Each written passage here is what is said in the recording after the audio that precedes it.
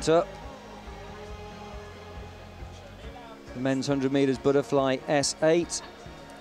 8 competitors will go. Peter Leek from Australia, the world record holder, not here. His fastest qualifiers Rozoy in 4. 101.99 for him. Well clear of Wang from China. Wang with 105.48 this morning, but that looked pretty easy. Well, the battle for bronze, Sidnin 106.00, and guess what? Song in 3 from the People's Republic of China, 106.00. I think Rozoy will be well clear of his other competitors, but let's watch out for silver and bronze shared between 3 other competitors, not much between them at all. So that final will be with you in a few moments. I can see the competitors are all itching to get out of the canopy area where they're shaded. They're just placing the backstroke flags that span the width of this pool out of the way, which signified 5 metres from the end of the pool. So we're just doing some configuration here, but we'll bring in the racing very soon. Yeah, this one due off at 14 minutes past the hour, and we're spot on according to our clock. Clock just ticking over. 18:40. IPC Swimming World Championship. Well, lane 6 there, Sidnin. He's one man that wants a medal this evening. It's really, really tight. First man up, Mortensen for Denmark. He goes in 1. In lane number 1, representing Denmark, Niels, Korfitz and Mortensen. 106.99, great qualification time for him. It got him an outside lane though, which is unusual because it's quick. Well, there's Denis Tarasov of the Russian Federation, 106.32. We'll see how tight this is as we go across the line. Song from the People's Republic of China in lane 3. Charles Rozoy, the favourite by some margin for France. He's in 4. Jiachao Wang of China in 5. In lane number 7, there's Mikhail Sidnin, Ferenc, the Russian Federation. Csuri goes in 7 for Hungary.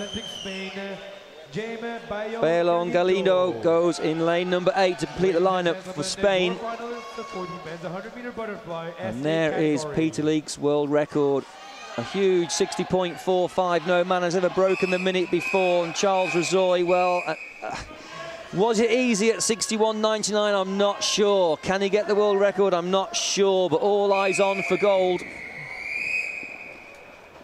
Well, it wasn't that easy, I don't think. 61.1 is his European record.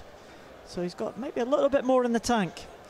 Final of the men's 100 butterfly S8. Charles Rozoy from France, the Paralympic champion. He is going to be the favourite for this one by a long margin. He's really made this event his own over the last couple of years.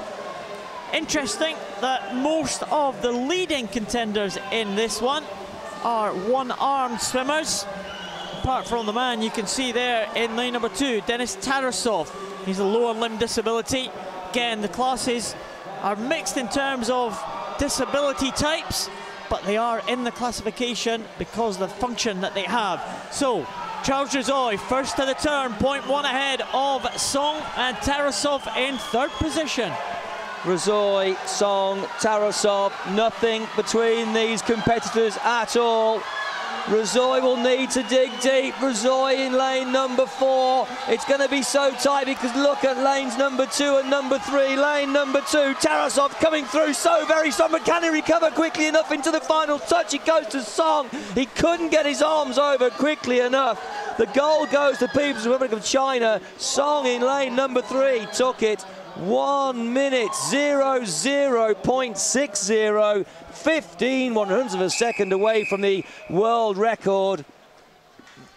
Wow. Well, what a race that one was. Absolutely fantastic there. I thought Tarasov may well have had it in the closing stages.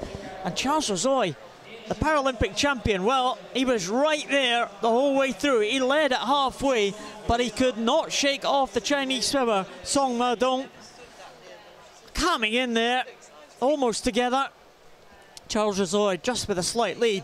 And Tarasov there, you think, the one-armed guys in the middle, they're going to pull away from Tarasov.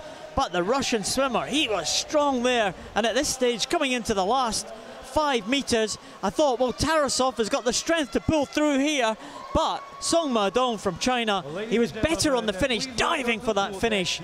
And he dived in ahead of Denis Tarasov, who set a new European record for second position, with Rozoy a stroke further back, taking the bronze for the Frenchman.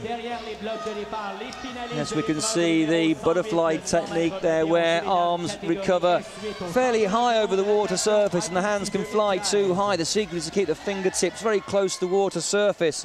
And Song right there with that powerful single arm, really swimming like a front crawl swimmer would demonstrate the technique. So that stole the goal, but perhaps we shouldn't use that word because he's a deserving world champion just outside of the world record. But with that technique that he demonstrated and that powerful single arm, it was a great gold medal.